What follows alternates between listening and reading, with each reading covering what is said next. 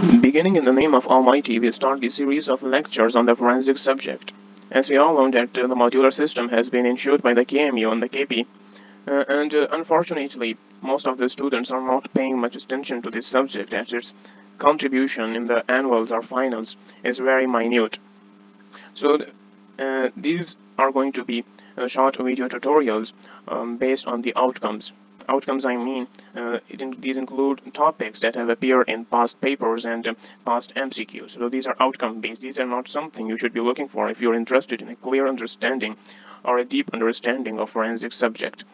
Now, starting with thanatology. The first question that may arise in your mind is that why thanatology? Why not sections preceding thanatology? As in most of the reference books on thanatology, most of the reference books on the forensic medicine have sections preceding thanatology. And the thing is that the sections preceding thanatology in those reference books, either you prefer Parikh or Nasib Barawan or V.V. Pillai, etc., those sections are about laws and ethics, which have no concept at all, and you can go through them anytime you want because it's pure memorization. So let's begin. Thanatology and logy. Logy is from logos, we all know that. And logos means science or study. Thanato is a name for Greek god. It is a Greek god's name. Which Greek god? It is a god of death in Greek mythology. So thanatology is the science of death. To understand death, we must know what's life. Life is the presence and integration of three interdependent vital systems of the body. I repeat, life is the presence and integration of three interdependent systems of the body. And if your absence occurs, then that's death. Now we should go to the next slide and study the text. Thanatos means death. It's from the Greek god. Here is him. And logos is science. So thanatology is the science of life. Science of death. What is life? Life is the presence and integration of three interdependent organ systems, and the absence or lack of three interdependent organ systems is death. Now, all doctors and most healthcare professionals encounter death, and dying at some time in their career. It is important to have a clear understanding of the medical and legal aspects of the death. Now, what is tripod of life, or what are these three symptoms? What is a tripod? Basically, tripod is a stand. Have you ever seen a camera stand or selfie stand? Or if you're a vlogger or YouTuber, then you must know this stuff. Tripod is a stand having 3 feet. Pod is actually for feet. So life, according to the definition, has 3 feet, and these 3 feet are 3 vital systems that are interdependent. Interdependent meaning that failure of even one of these leads to the failure of others. So, can you help me guess these 3 vital systems without which we cannot live? Yes, I'm hearing. The first is the CNS. And yes. I heard you. The CVS. And both the CNS and CVS need oxygen, meaning respiratory system. So the tripod of life is CNS, CVS, and respiratory systems. Now, advances in resuscitation techniques in recent decades, like technologies, for example, ventilation, has resulted in survival of patients which would otherwise have died as a result of direct cerebral trauma or cerebral hypoxia or whatever. But artificial ventilation interrupts that process, while ventilation is continued. Myocardial hypoxia and cardiac arrest and cerebral hypoxia are prevented. So recently, from legal point of view, death has become a problematic issue. Another important point is that medically and scientifically, death is not an event, it is a process. It is a process in which cellular metabolic processes in different tissues and organs cease to function at different rates. Now, I don't think I can explain it in simpler terms. Let me repeat. It's important. Medically and scientifically, death is not an event, it is a process. Death is not an event, it is a process in which cellular metabolic processes in different tissues and organs cease to function at different rates. Now, the differential rate of cellular death. some organs die before the others and some die later than the others. So this has given rise to a series of arguments and debates legally that as to when the death actually occurs. Like for example, if you are in ER and the patient dies and you have to insure and you have to give a death certificate, then what time will you mention? So a solution to this problem is to consider the death of the single cell, i.e. cellular death, and the cessation of the integration of the functioning of an individual as two separate aspects. Now this whole sentence of mine is enough to cause my tripods cessate to work. So in simpler terms, it means that we consider the death of the body and death of the cell two different things. The time we note legally is the death of the body, and the cells continue to function for some time even after the death of the body. So let's go to the next slide and read the text. Stages of death. The first one is somatic death and second is the cellular death. Somatic death. It is also called clinical or systemic death. Now these terms are important. I have seen them appear in past MCQs of 10 doctors, so you better not miss them. So what is somatic death? It's the extinction of vital functions of heart, lungs, and brain. Simple definition of death. It's same copy-paste. Coming to the cellular death. Cellular death is also called molecular death. Organs can be functioning even after the somatic death and gradually disintegrate upon oxygen requirements. Organs gradually disintegrate depending upon oxygen requirements. Now what does it mean that organs disintegrate gradually at different... Cellular death actually implies the cessation of respiration and the normal metabolic activity in the body tissues and cells. Cessation of respiration is soon followed by autolysis and decay of the cells. The rate at which, the point that I was actually trying to make was that rate at which the cells die are not simultaneous unless there is certain disastrous event, like for example Chernobyl, if it ever occurs in your colony. I hope not and I pray not, but such disastrous events like nuclear explosion can make your all cells die simultaneously. Other than that, cells disintegrate at different rates.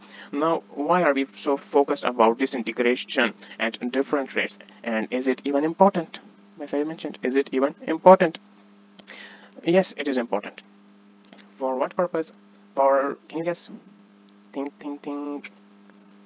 You don't have to mention these timings in legal report. Then it must have some medical significance. And yes, it is used for organ transplantation. For organ transplantation, through a cadaveric donation. Cadaver means dead body. If a dead body has will to donate his organs, then the organs must be taken after the somatic death, i.e. death of the body, and prior to the cellular death, i.e. death of the specific organ that the person has willed to donate. If the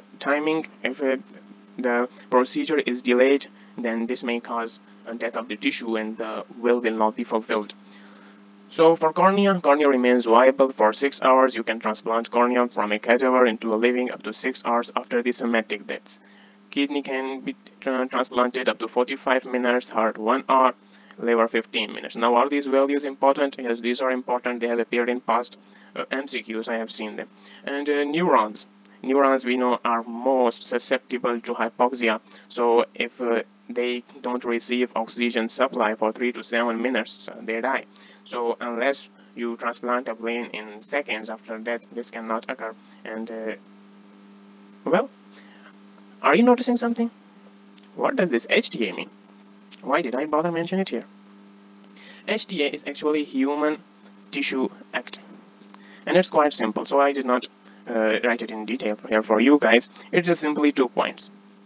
Well, some books have mentioned in detail, but I don't think it's important. Never occurred in past papers. If a person is alive, he can make his will for donation of his organs. That's the first point.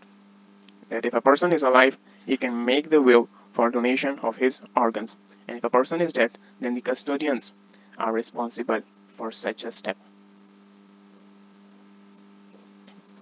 Let me repeat. If a person is alive, he can make his or her will for donation of his or her organs. And if a person is dead, the custodians can make such a decision. So that's all about the Human Tissue Act. Now, legally and medically speaking, consider yourself in an ER and the person dies. How will you diagnose that? So, in all this discussion of thanatology, we gave much importance to the tripod of life, the three systems on which the life stands. So you gotta check the cessation of activities of these three systems to confirm that the patient has died. So let's go to the next slide and read the text. Diagnosis and confirmation of death. It's based on same tripod of life thing. This cardiac functions, extension of cardiac functions, respiration, and brain functions. There are different tests for each of these, which a medical practitioner needs to perform in order to diagnose death. I missed some points about the somatic death, so let me take it from here. Somatic death means that the individual will never again communicate or deliberately interact with the environment. Somatic death means that the individual will never again communicate or deliberately interact with the environment. The individual is irreversibly unconscious and unaware. The individual is irreversibly unconscious and unaware of both the world and their own existence. The key element in this definition that I just made is irreversible. The definition was the individual is irreversibly unconscious and unaware of both the world and their own existence. And then I mentioned that the key element in this definition is irreversible, as lack of communication and interaction with the environment may occur in a variety of settings, such as when in a deep sleep, under anesthesia, or under the influence of sedatives, or as a result of temporary coma due to head injury, or whatever may be the cause. So going again to diagnosis and confirmation of death. The first bullet point I mentioned relates to cardiac functions. So how are you going to assess the cardiac functions? Well, the tests are simple. We'll go from low yield to high yield. And I don't think you will ever need to go through them again. The first test is to check the pulse. Pulselessness is surely a sign of death. Second step or second test that you can do is the auscultation over the chest, anterior chest wall, and there will be absence of heard sounds if the person is dead. The third test is heat test. Heat test meaning that if you heat a certain portion of the body, the true blisters will not form, because blister formation is an inflammatory event. Inflammatory event, as you have just studied in your pathology, inflammation requires inflammatory cells, their migration, cytokines, transmigration, diabetes, rolling, margination, etc., all that shit. Since the person is dead, that cannot occur. So how can true blister form after you heat a certain part of him or her? And there are two more important tests. I think we should move on to the next slide. These are signs of cardiac functions. We have gone through pulselessness, heat test, absent heart sound. What is an artery incision test? As the name suggests, you incise an artery.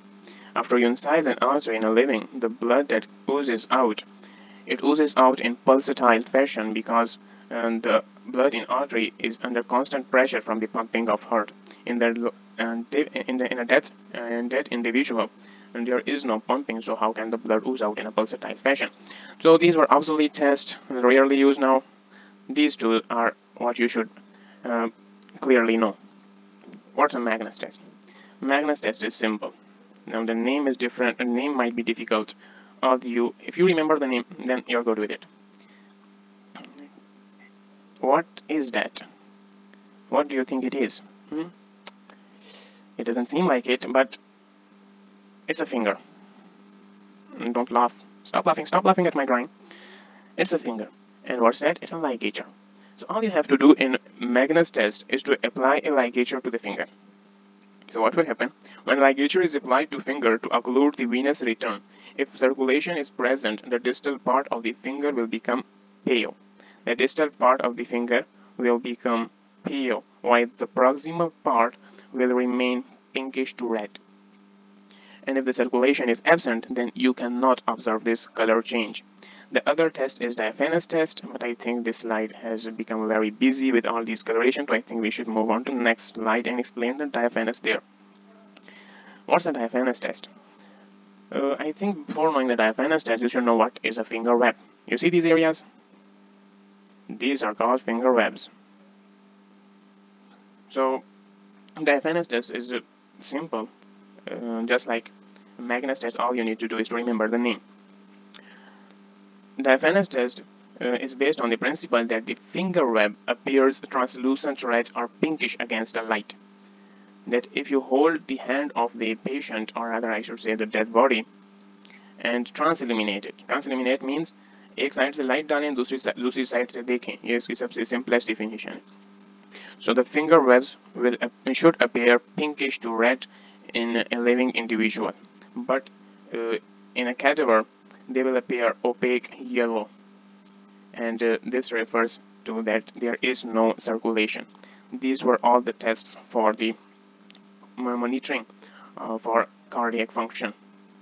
Now next comes the respiratory tests for confirmation of respiratory failure. These are simple. So let's go to the next slide. Signs of cessation of respiration. The first test is the mirror test. What is a mirror test? It's a piece of cake. Hold a mirror in front of the nostrils or open mouth of the cadaver or the suspected case. Due to moisture in breath, the mirror has to become dim.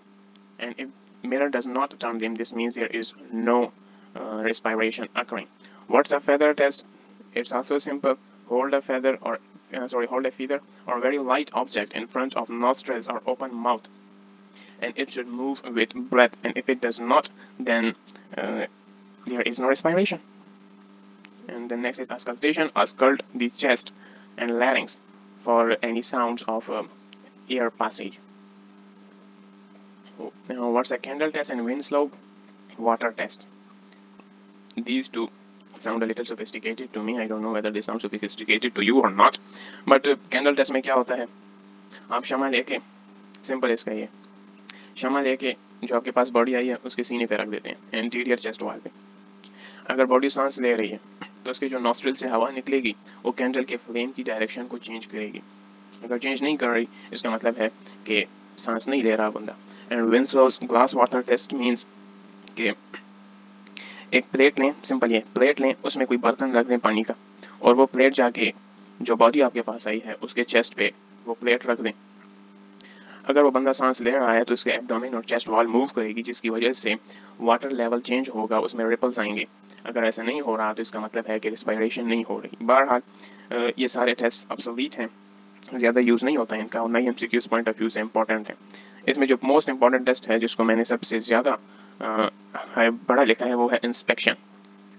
Inspection का क्या मतलब है? Inspection का मतलब inspect करें. Carefully inspect the chest for chest and abdominal movements. That is the best test you can use for confirming the cessation of respiration. And next, or बाकी next video में इंशाल्लाह.